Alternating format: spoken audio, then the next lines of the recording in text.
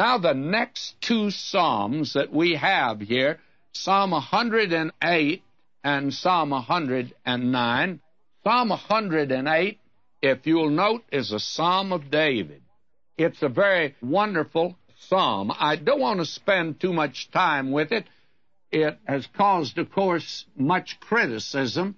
Some think that it's a patchwork. It's not that at all, but it's a great psalm. And let me emphasize here, O God, my heart is fixed.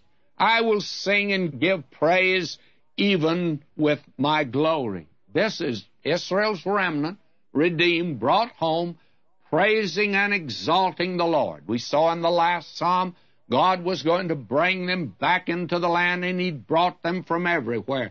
Now they're back in the land, and they're praising God and glorifying Him.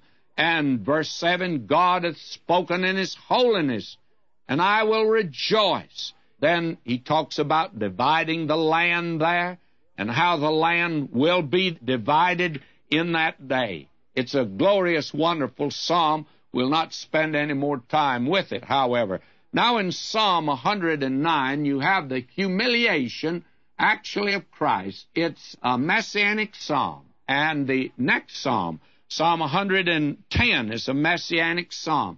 Now, these two psalms that we have here, messianic psalms, one the humiliation of Christ and the other the exaltation of Christ.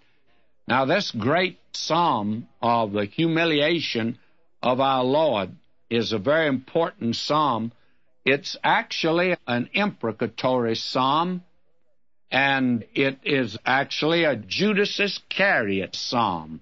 It's been called that because this is the psalm that was quoted by Simon Peter before Pentecost, 10 days before, when they elected a man to take Judas's place. Now, I'd like to read this section. It's too important to pass over.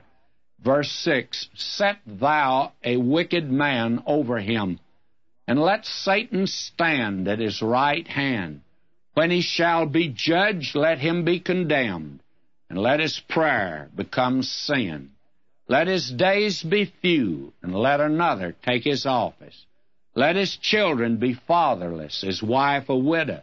Let his children be continually wanderers and beg. Let them seek their bread also out of their desolate places. Now, friends, you can't find anything that is more dreadful than this imprecatory psalm. I think it's the most dreadful of all of them, and it is applied to Judas Iscariot. There's so little attention today given to the condition of the lost. Now, as far as I know, no one is defending Judas Iscariot. I've had a notion today that there's certain organization and certain judges that would let Judas Iscariot off. Fact of the matter is, they'd declare him innocent and declare Jesus guilty. But the Word of God is very clear that he's a lost man. And this psalm here makes it rather frightening, and it makes the condition of the lost frightening. It's an awful thing to be a lost man. It's said of this man that it'd been better if he hadn't been born. And the Lord Jesus, even he made it very clear that the condition of the lost is a terrible thing. Yonder in John 3:36, where he gave that wonderful invitation, there's also the other side of it. There's light and darkness. He said, He that believeth on the Son hath everlasting life. He that believeth not the Son shall not see life, but the wrath of God abideth in him. Now, I do not know how you could make that any stronger. This teaching today that somehow or another that the folk that are lost are going to have a second chance, or a larger hope, or we ought not to be squares and narrow-minded about matters like this, that God may have a way.